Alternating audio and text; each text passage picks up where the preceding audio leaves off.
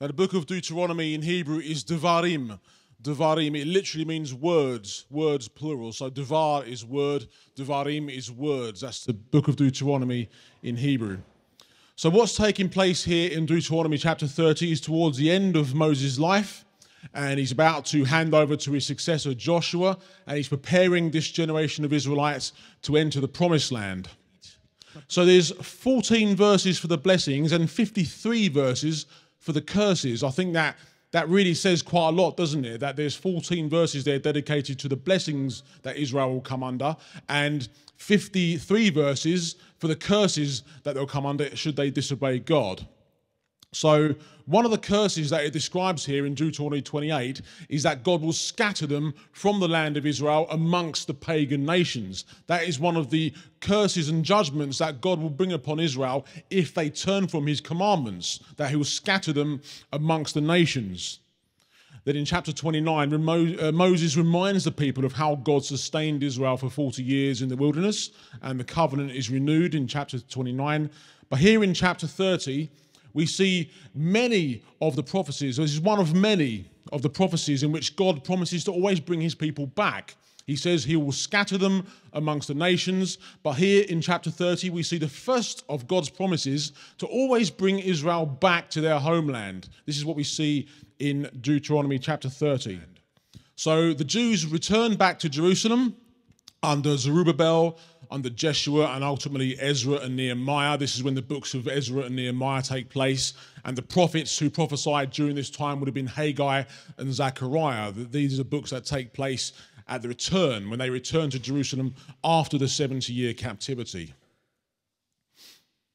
And of course, it's after this point that God begins to prepare the Israelites for the coming of the Messiah. Of course, the Messiah is due to arrive on the scene very soon at this point. So God is now going to start preparing the Israelites for the Messiah to arrive. But it says, of course, in Isaiah 53, verse 3, that he was despised and rejected by men.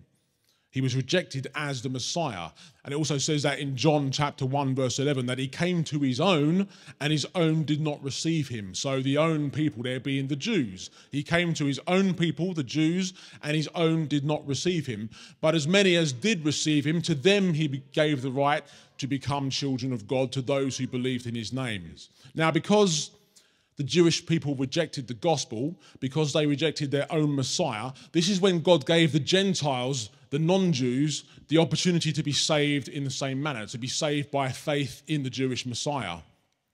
So the gospel then went to the Gentiles. And again, we see a transition period there of the gospel going from Israel to the Gentiles. We see, for example, in Acts chapter 10, that Cornelius was the first Gentile to be baptized in the name of Jesus Christ.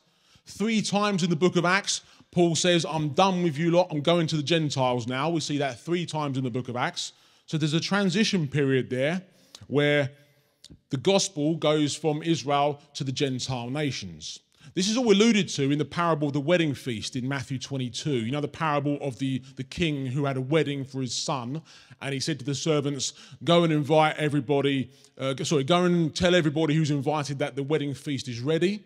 So that's the Jewish people. And they said, we don't want to come, we're busy, we're too busy to come. They made excuses. So the king, in his anger, said, go and burn their city, and now go out into the highways and byways and invite everybody who you see, because he wanted the wedding hall to be full. That's a picture of the gospel going from those who were invited, the Jews, to those who weren't invited, the Gentiles. Go out into the highways and byways and invite everybody who you see. That's a picture of the gospel being taken from the Jewish people and being given to the Gentiles.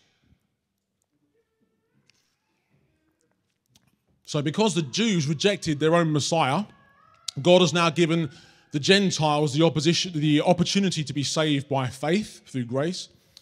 Now remember though, Jeremiah 31 said, I'll make a new covenant with the house of Israel and the house of Judah. What that means is that Gentiles who believe in the Jewish Messiah are basically grafted in to this covenant.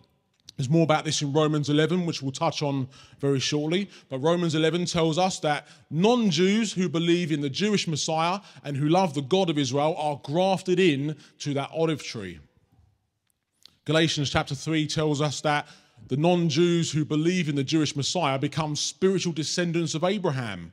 So God is not interested in bloodline necessarily. He's not interested in who is a bloodline Jew. He's interested in those who have faith. He's interested in those who believe in the Jewish Messiah.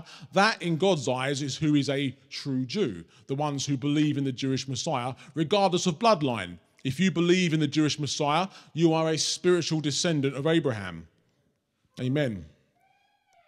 So ever since the nation of Israel disappeared, and because the gospel went to the Gentiles, this is how this idea came about, that God has permanently turned his back on Israel.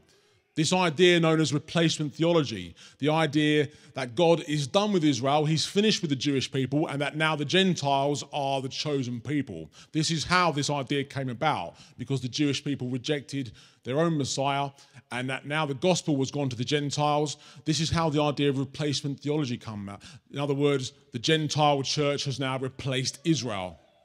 Now, it is an idea that originated with kind of people like Augustine of Hippo and Constantine and things like this. It was pretty much a Catholic doctrine that you saw throughout the Catholic Church, and then it was popularized by reformers such as Martin Luther. These guys were notorious anti-Semites, very much against Israel, very much against the Jewish people.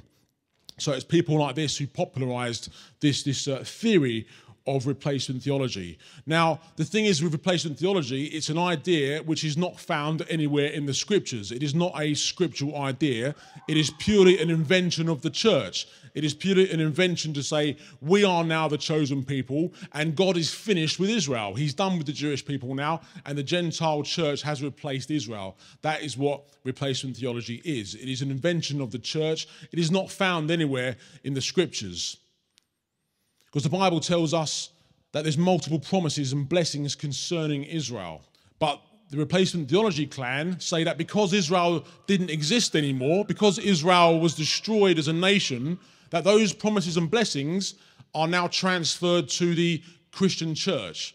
The Christian church are now the ones who are beneficiaries of the promises and blessings concerning Israel.